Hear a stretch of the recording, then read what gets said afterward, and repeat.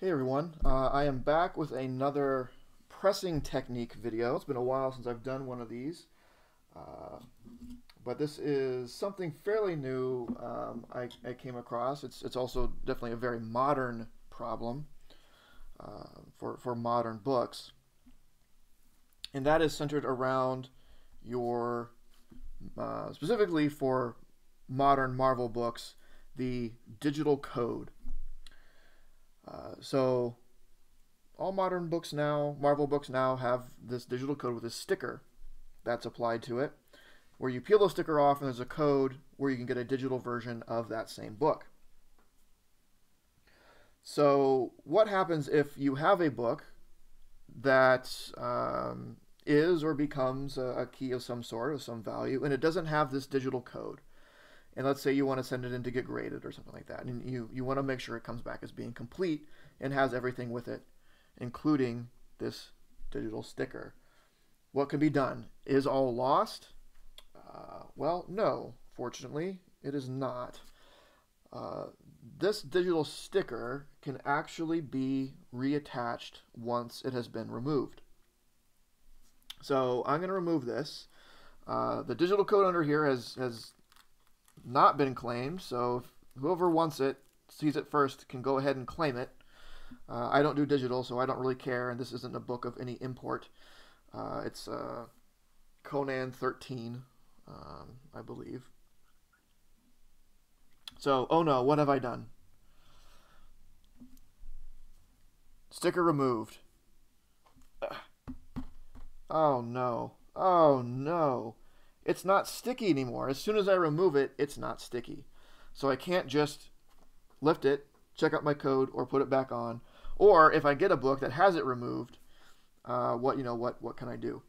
Well, it turns out that the glue that sticks this to the code is still on the sticker. It's just inactive. It's a special kind of glue that is heat activated, and when heat is applied to it, it becomes sticky, and when it cools down, it is no longer sticky, but it is adhered to whatever it was up against when it was heated.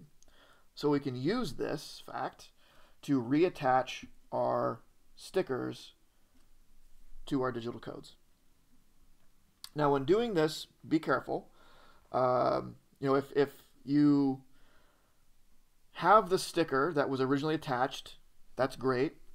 If you don't have the sticker, you're still okay. You can grab the same sticker off of a different book. But again, be careful. There are different kinds of stickers. You want to make sure you grab a sticker that is off a book from the same month, just to be safe. But there are, I think, three kinds of stickers. One is obviously different, as it's a lot bigger. I think in the early years of their digital stickers, they were larger. But for this size, which is the most common nowadays to see nowadays, and what they use today, there are actually a couple versions of it. So you want to make sure that you're attaching the same kind of sticker, so it's not super obvious that you've swapped stickers. But if you don't have it, find a book, in a dollar bin or whatever, or out of your own collection from a book that you don't really care about not having a sticker. Take that sticker off, and you can apply it. So how do we do this? All right, so we need to be able to heat this. I don't want to just throw it in a press. I want to be able to apply heat fairly directly to the sticker itself. So closing this, like trying to adjust this and closing it and putting the press, is not going to be good enough. We want to apply heat directly. So we pull out our handy dandy tack iron. Now we don't want to apply it directly. I don't want to apply my tack iron directly to the sticker and to the book itself. So what I use is parchment paper, the same kind of parchment paper you use for your normal pressing. I double it up just to be safe, and use that as a buffer between the sticker and page and the tack iron. Also, to make sure we're getting enough pressure on the sticker itself, I've put a board underneath the page that the sticker is on, just so I'm not trying to press it into other pages. It has a little firmer backing to it. So the trickiest part of this, aside from getting a sticker, is to line this up, right? I don't want this to be, I don't want it to be super obvious that this isn't the original sticker or the original placement of it. The code itself actually is on a sticker as well, one that's not meant to be removed, but it matches the size and shape of the sticker you remove. So you just need to make sure that those things are as lined up as possible all the way around. That looks pretty good. So I don't see anything of the sticker underneath popping out anywhere. And since they're the same size, that means it's right on top. Now, as you do this, you'll want to check on it. One, to make sure if it's attached, and two, to make sure it hasn't shifted at all as you've been working on it. So I'm keeping my finger on it now to keep it in place. Then with the paper on it, I will transfer over, and now I'm keeping it in place above here. So I know that it is in the same place as it was before I placed the paper on it. Now for the tacking iron, what heat to use? Well, for our modern books, depending upon area, humidity, and all that, the general rules around 145 degrees. So I start, what would be maybe a little bit less than that, and then I just check on it, and if it's not sticking properly, I slowly increase the heat until the job is done. So I'm going to keep holding on to it until I've started applying at least a little bit of heat. And you're going to want to put some pressure on it. But this is basically it. You get a replacement sticker, or if you have the sticker, you line it up, you cover it with your parchment paper, and you heat the glue back up to get it to stick.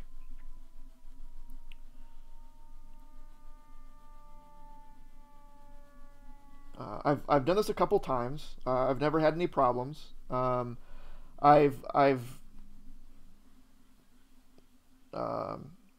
I'll say this. So what does this count as, right? Does this count as restoration? Well, I mean, there's a difference between cleaning and pressing and restoration. Cleaning and pressing is removing things, right? You're removing dirt. Restoration is adding things. You're adding color. You're adding a staple. You're adding pages. You're adding parts of pages, and so on. That's obviously restoration. This is very clearly additive. The book at one point was something without a sticker, and now I'm putting a sticker on it. So is it restoration? Should or shouldn't you do this? I am not here to answer those questions.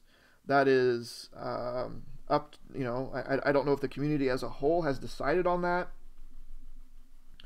I'm not trying to be deceitful anyway with doing this to this book. This is a nothing book. I'm not planning on selling it or anything. It's staying in my collection. It's not worth anything. It's just going to be part of my collection. So I'm not here to answer the question of whether you should or shouldn't do this. I am just being informative on that. Letting you know this can be done, not whether it should be done. Let's see. Things look still even. Corner is still lifted a little bit, so I'm going to increase the heat just a little bit, add a little more pressure.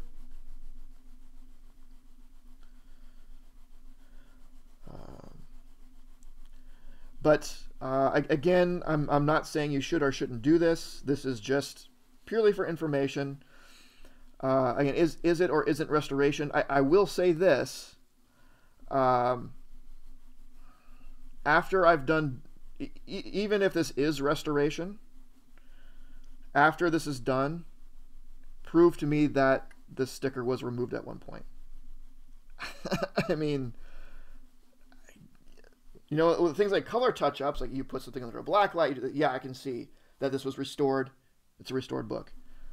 There is no way to tell that this sticker was at one point removed, other than removing the sticker again and seeing if the code was reclaimed. If the code was reclaimed. But, you know, you're not going to do that, right? Because then you've removed the sticker.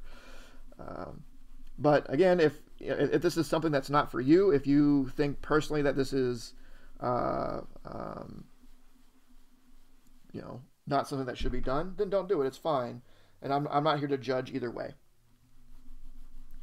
The times that I have done this have been for customers, and you know what they do with it is up to them. It is a service that I provide.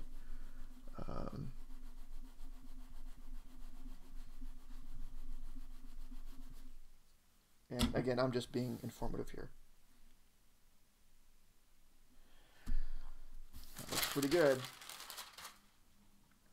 So as you notice, like the page is curling up a little bit because I've applied direct heat to this page. So after this is done, this will need to be fully pressed. You know, even if it's on the outside, the front and the back, it looks beautiful. It's been pressed before. After doing this, you want to press it. So if you want to do this and press, make sure you do this part first, because this will need to be pressed to be reflattened. But everything looks pretty even, and code reattached. Not falling off or anything, because the glue has been reactivated and it's stuck on there. So just as it was originally.